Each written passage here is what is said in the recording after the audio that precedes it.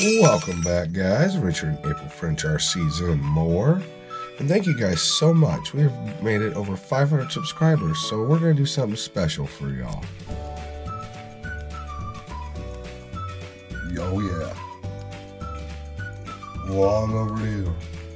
Thanks, Ricky, by the way. Much appreciated for all the powder coating you did for me years ago. I don't know if y'all can see that in there. Here, put me some light on the situation.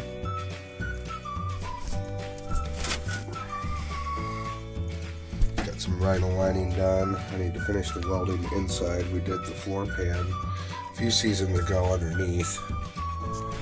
As you can see, the penetration there all the way through that bitch. Fuck yeah. Anyway, it's time to install the cage. I figured we'd finish the floor in here while we're doing the cage. Got the seat in for mock-up. Yeah, my fat ass is in it. And stuck the dash pad on for mock-up just to see how far, the dash comes out, because obviously the dash frame's right there and shit. So, we got a ways to go.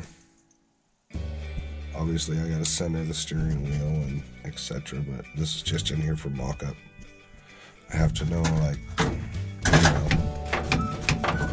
all this shit. I probably wonder why the brake pedal so far up. Well, that's because we put in the aftermarket shit in it. So, yeah, that's why it's so far out there. I still gotta mess with the geometry a little bit. Needed a smaller brake booster for clearance in there for the valve covers. They had like a 12+ inch brake booster originally.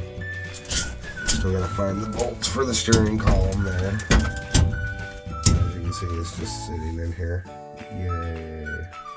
It's okay. So that was when things sit a long time apart. You gotta find the parts, and then you go through a forest fire. Hooray for me. You gotta find everything. Oh god. I'm sure we'll find it. If not, we'll buy new stuff.